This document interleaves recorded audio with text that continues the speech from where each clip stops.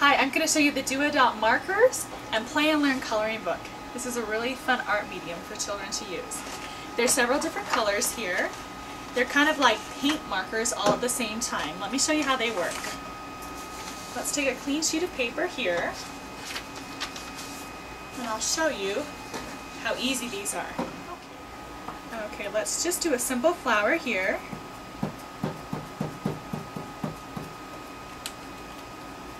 I'll give it some yellow petals.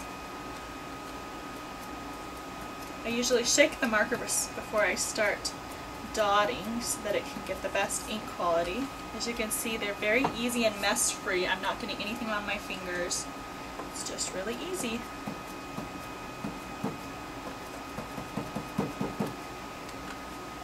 I will give one little mark in the middle to finish off our picture. There you go. Do-A-Dot markers, super fun.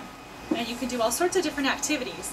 In the Play&Learn coloring book, there's creative activities that are educational. For example, it goes through each of the letters of the alphabet, and your child can fill in the dots by exactly marking right on the dots to form the different letters here.